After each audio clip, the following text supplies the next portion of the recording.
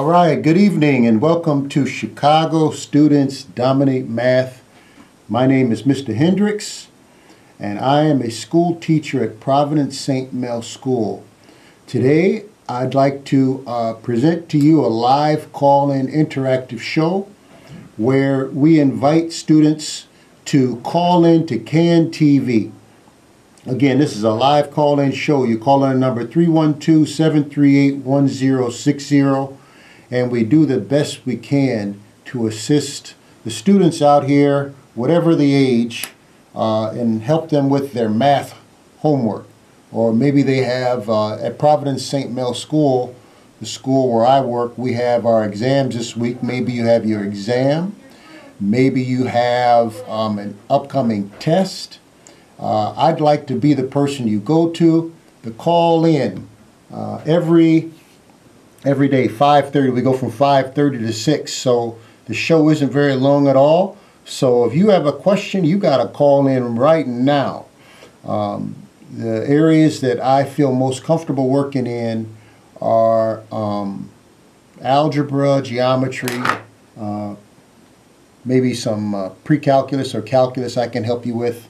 Not so much statistics, but a little statistics I might be able to help. But for the most part, anything in, like I say, from algebra to calculus, I should be able to help you. But to help you, you've got to call in. The number again is 312-738-1060, and I'll do the very, very best that I can. If I can't help you, I'll let you know that. In the meantime, what I'd like to do is I would like to talk about an area that causes students serious, they're seriously challenged in this area. My algebra students just took a test where the topic that, even though I had gone through it and we practiced it, it's an area that causes students a lot of challenges. And that area is called the order of operations. And we're going to talk about that in today's show, making sure that all the students out there are clear on what the order of operation is and how to apply it, what the order of operations is not. And we're going to talk about that. And then later on towards the end of the show, we will just show you something that we're also introducing to our students at Providence St. Mel. Some of our advanced students were trying to introduce electrical circuits within the class, and not so much connecting that with math per se, but we are just trying to expose them to as much as we can in hopes that they see it down the road in college and they're more familiar with it. That said, let's just jump into today's topic, which is order of operations. But the way the show works is, if you call in the number 312-738-1060, I'll just stop whatever I'm doing. I'll just stop, and the students out here, you're my priority. So we'll stop, we'll talk about whatever you want to talk about. All right, let's just jump into it. Order of operations. Typically what happens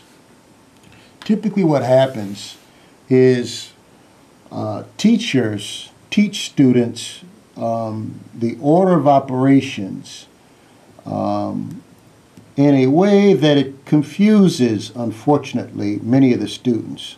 Order of operations. Now, order of operations. What students have been taught?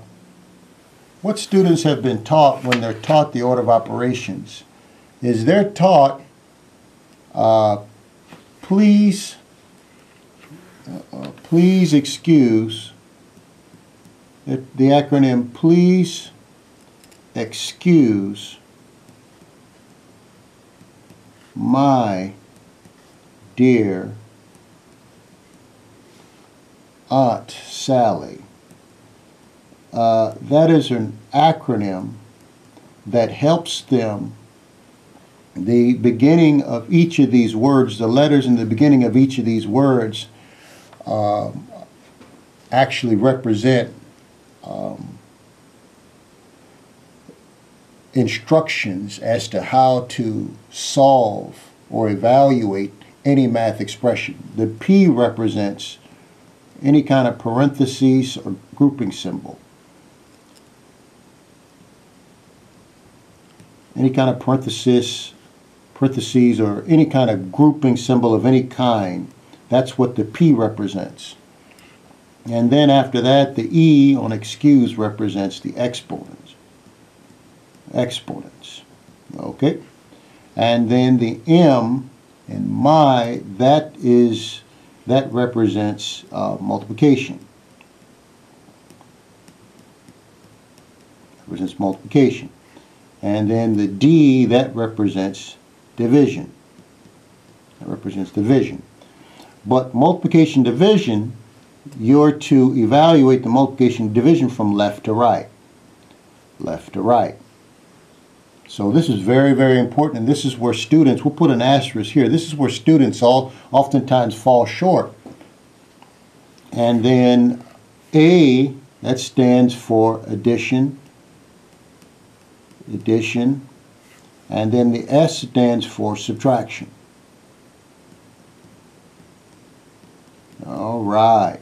And then the addition subtraction, that's we're considering both those operations the same. We're going to go from left to right. We're going to evaluate addition and subtraction from left to right. All right, so as we evaluate any expression, we're going to follow a specific order. I'll even number them, 1, 2, 3, 4, 5, 6. But the challenge with this order of operations is this is not always the exact order. You don't always go from exponents to multiplication to division to addition, subtraction, and this is where sometimes students fall short. Sometimes you'll do exponents, and then sometimes, because multiplication and division are really the same step, if division comes first, if division is to the left of multiplication, you would have to divide before you multiply. This idea, please excuse my dear Aunt Sally, represents a general, very, very, very, very general format. Sometimes you do multiplication, division. Sometimes you do division, then multiplication. Whatever you see in the problem as you look at the problem from the left to the right. Sometimes you do multiplication, then division, but you'll do addition, then subtraction. But sometimes you do multiplication, division, and if subtraction comes before addition, you would do subtraction, then addition. All right? You'll always do these two functions before you do these two, but once you're within these two operations, sometimes you'll do the division before the multiplication, sometimes you do the subtraction before the addition. So I'm doing a lot of talking. A lot of times words are made clear with problems. So let's practice. Let's practice what we're saying with a couple of problems. Let's start with an easier problem. Let's say we have 6 divided by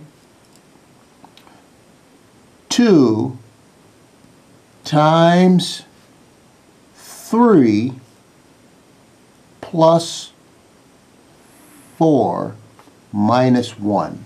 6 divided by 2 times 3 plus 4 divided by 1. A lot of times you see on Facebook, on Twitter, you always see these kind of problems. They say, let's see how smart you are. And a lot of times people are right and a lot of times people are wrong. All right, so let's show you what you need to do to be one of those who are right. All right, now let me show you. Let's intentionally be wrong. I'm going to intentionally write something wrong right now. All right, so right now this is Students Dominate Math. I want to be your math tutor, and I want you to call into the show right now, 312-738-1060. I'm doing my own thing until you call in.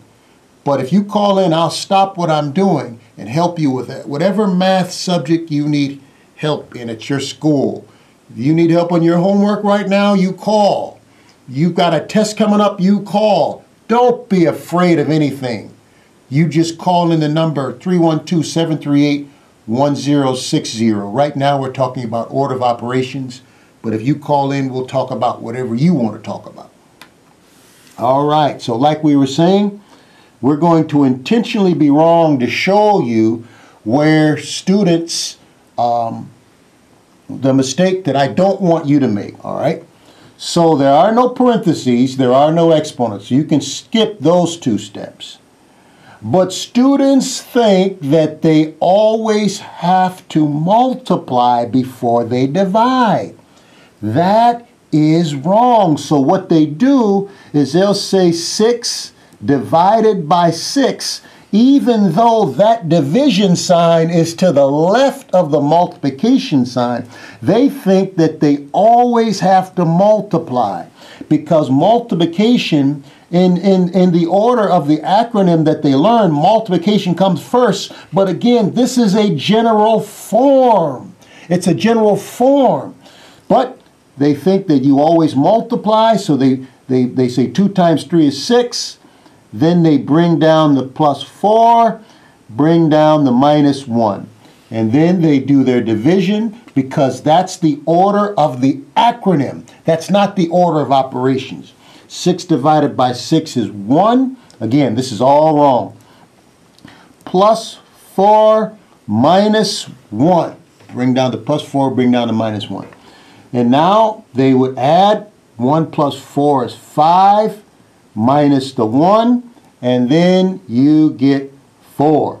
This is wrong, and it's the most common mistake that students make. I hope you're listening well. I hope you're listening well. Now let's write down the same problem. This is going to be correct. This is going to be correct. All right, so let's write down the same problem. 6 divide 2 times 3 plus 4 minus 1. All right, so now the correct thing to do here would be, there are no parentheses, there are no exponents. All right, so now you either multiply or divide. You either multiply or divide. How do you decide which one to do? Well, you look at the problem from the left side to the right side. You look at the problem from the left side to the right side. Well, if you're looking at this problem from the left side to the right side, and you have to decide, are you going to divide or are you going to multiply? This problem you would divide first, because in the order, not the order of the acronym, but the order of operations, which says do either one of these from left to right, you would choose to divide. So you'd say 6 divided by 2, which is 3, times 3, bring down the plus 4 minus 1. I really want to make this clear. You're not looking at the order of the acronym. Please, parentheses, excuse, exponents, my, multiplication, dear, division. You're not that's just the general form. That's just the general form to help you know to look at the parentheses, then the exponents, and then either one of these. Multiplication is no more important than division. Division is no more important than multiplication. You have to analyze the problem from the left to the right when you are on 3 and 4, the multiplication division step. When you are on the addition and subtraction step, you have to look at the problem from the left to the right. Whatever comes first, if addition comes before subtraction, you do that first. If subtraction comes before addition, you do that first when you're on the addition subtraction step. I hope you're understanding what I'm saying and I'm not getting too long-winded. So now we divide it. Now you're going to multiply, because we're still looking at multiplication division. You get 9, bring down the plus 4 minus 1, and now you're on the addition and subtraction step. All right, so addition doesn't always come before subtraction, but because addition, as you look at this problem from the left to the right, because you see addition first, you're going to do that. So you get 13 minus 1, and the answer is 12. So when you are on the Facebook, you're going to see a lot of people with 4, and you're going to hopefully see the majority of people with 12, because 12 is the correct answer. I want phone calls. Man, I'd be so happy if I got some phone calls. 312-738-1060. I want to be your math tutor for this evening, but we only have another 10 minutes in the show. Sometimes the problems take time. I want you to call in. I know somebody's out there watching. 312-738-1060 is the number that you call, and I promise you, you'll be happy you called in. I promise you that you'll be happy you called in. Let's look at another problem. Order of operations, and we'll probably end with this problem unless you call in. All right, let's take a look at a problem. Let's just make it up. See how we do. All right, so again, we have, please excuse my dear Aunt Sally. That's our general form. And let's look at a problem. Let's say, again, let's make it up. Let's say we have 4 minus 3 to the third. Let's make it 4 plus 3 to the third. Divided by, let's say 9 times 6 plus 2 to the second power. All right, let's try that. All right, using the order of operations. All right, so the order of operations says attack any grouping symbol first. You attack the grouping symbol first. The beautiful thing about math is it's not about, well, in my opinion, we should do this. And in my opinion, we should do that. No, math is not that way. True enough, there are techniques, there are valid techniques that might be able to work, different kinds of techniques that might be able to work on the same problem, but it's not about an opinion. It's not about opinion, it's about, in this case, a specific order in which you're to attack a problem. All right, so the order says do the grouping symbol first. This problem, we do have a grouping symbol. We did not have it before, but you get 6 plus 2 is 8. And that 8 is being raised to the second power. Notice how I did not go outside and even look at the 2. I focused on the order of operations, which says attack the grouping symbol first. So I bring everything else down, plus 4, 3 to the third, divide 9 times, no more need for the parentheses there. I've already done everything inside. Now I do exponents. I should evaluate the exponents. So you got exponents right here. So this is 3 to the third. Now what that means, this does not mean 3 times 3. It does not mean 3 times 3. It means multiply this number this many times. So what 3 to the third means is take 3 to the third means take this number and multiply it by itself this many times. So that's 3 times 3 times 3, which is 27. So we have 4 plus 27, divide by 9, I'm bringing on the 9, times 8 to the second. Notice how I'm still going left to right. So now I'm still not done with the exponents because I still have another exponent here. So we have 4 plus 27 divided by 9 times 8 to the second. 8 to the second, means take this number and multiply it to itself this many times. So that's 8 times 8, or 64. 64, all right? So now what we're going to do is we've just finished the step dealing with the exponents. We've just finished that step, and what we're going to do is now we're either going to multiply or divide. We're going to either multiply or divide. How do you decide which one to do first? Well, the order, it's not the order of the acronym, it's the order of operations, which says you go left to right. You go left to right. When dealing with multiplication or division, you go left to right. So as you look at this problem, looking at the problem from the left side to the right side, division is to the left of multiplication. So that is what you're going to attack first. The 27 divided by 9. You are not going to multiply the 9 and the 64, because we look at the problem in according to the order of operations, not the order of the way that the acronym is listed. So we get 4 plus 27 divided by 9 is 3 times 64 times 64. All right, we're still on this step of multiplication and division.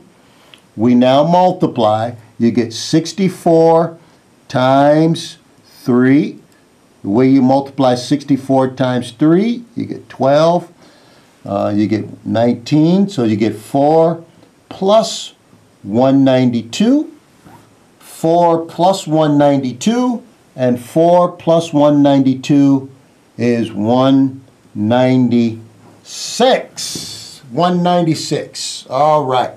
And that is that's all we're going to have time for as far as our order of operations problems. All right, so the last thing that we're going to do, and we don't even have time really to do this, but we're at Providence St. Mel, which is a great institution, by the way. Providence St. Mel is a school on the west side of Chicago where we're really demanding students to perform at the highest level. The students are attending some of the greatest colleges in the world. Most of the students, many of the students are getting significant scholarships to offset some of the costs, the humongous costs that are incurred with college nowadays. College is very expensive. So not only do we want to send the students to college, not only do we want the students to be successful in college, but we want them not to incur all of the debt that unfortunately comes with getting a college degree nowadays. So that's the school where I work, and whatever that's worth. Last thing that we have time, last thing that I think we have time for is we're introducing spreadsheets to this, not spreadsheets, I'm sorry. We're introducing circuits to the students. And we'll have to talk about this. We'll try to talk about this next time when we have more time. Okay, we're trying to zoom in, and I think that's the best I'm going to be able to do as far as zooming in. But we are trying to teach the students, electrical circuitry. So many of my students, they are actually learning about some basic electronics. They're learning about basic electronics by coming after school, and we're doing circuitry work, and they are testing what we call truth tables. And in the process, they're learning about electronics. And this might be something that they want to do for a career. You never know. But we've got to wrap up the show because we don't have a lot of time now. But we want you to watch every Thursday from 5:30 to 6 o'clock. We're encouraging students to perform their best in school, put forth their best effort, and dominate not just math, but English, Spanish, science, all of the subjects to do well so that they can go to the best college and so forth. God bless you. Thank you for watching, And remember, all students can and will dominate math. Have a good evening.